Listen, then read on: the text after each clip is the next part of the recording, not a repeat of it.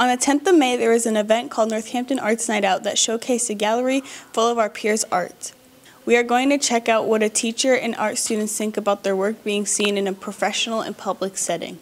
Arts Night Out is a citywide arts event that happens every second Friday to celebrate the arts in the community through exhibitions in galleries throughout the town. And this is our first time showing here at 33 Holly Street with the Northampton High School students. Arts Night Out is a really awesome opportunity for people to just really explore the art scene in a way that's really, really accessible to people. Coalescence is the annual Northampton High School art exhibit. It showcases all of the intermediate and advanced level coursework at Northampton High School. And for the senior honors art students, they curate their senior show and install it in the gallery. They bring us in a couple weeks before and we sort of make a game plan of where we want all of the work to go, how we're going to separate it, all the different heights and everything. So it's really mainly student run. We learn how to curate and how to create an exhibition, which I think is a really, really useful skill if you're gonna go on to be an artist. Curating the show was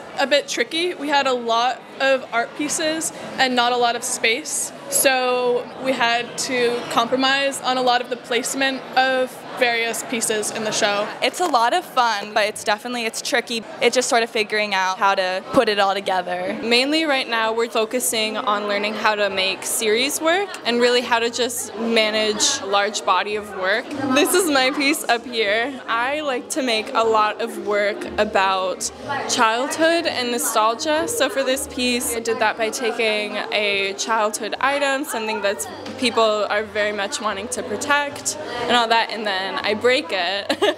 I made it still something where it could be beautiful, to show that it can be beautiful to be changed. I've got my olive mug that took a really long time to make, and the mirror, yeah, I broke it.